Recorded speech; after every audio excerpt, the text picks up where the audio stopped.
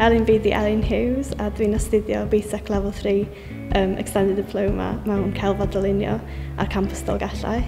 Si penderfynu dod i'r coleg achos o'n i eisiau dysgu techniques mewn celfod dylunio a dod i'r nabod pobl oedd hefo'r un diddordebau â fi.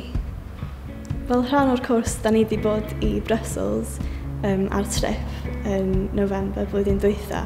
So ar ni'n fynd i lot o museums a art galleries yna, a mae hynny wedi helpu gwaith fi, dwi'n meddwl. Dwi wedi darganfod bod fi'n rili mwynhau gweithio hefo cerameg. Mae hynny wedi synnu fi achos o'n i'n meddwl bod fi'n person oedd yn gweithio well, two-dimensional.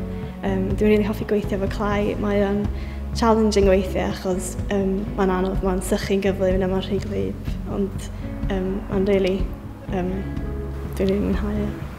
Mae'r coleg wedi gwneud fi'n person lot mwy hyderus. Dwi wedi dod i cael ffrindiau sydd hefo'r un diddordebau a fi. Da ni'n gallu siarad amdan syniadau gwahanol a mae'n rhoi lot o hyder i fi yn gwaith fi hefyd.